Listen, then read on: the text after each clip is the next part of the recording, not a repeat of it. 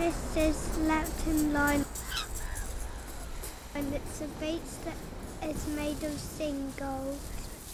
The beach traps some streams behind it, which made a freshwater lake called Slapton Lea. About 10,000 years ago, at the end of the Ice Age, the sea level was very low, and the beach was about 20 miles further out. As the climate got warmer, the water started to rise. And as the water rose, it pushed the single beach inland towards us. It's still being pushed along, and there's no more material coming in to shore it up.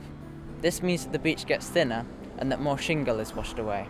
In 2001, a really fierce storm coming from the east over several days took away around 5 metres from the top of the beach, cutting it back as far as the road.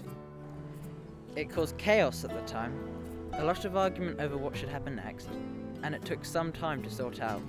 This was done by moving the road about 20 metres inland and rebuilding it.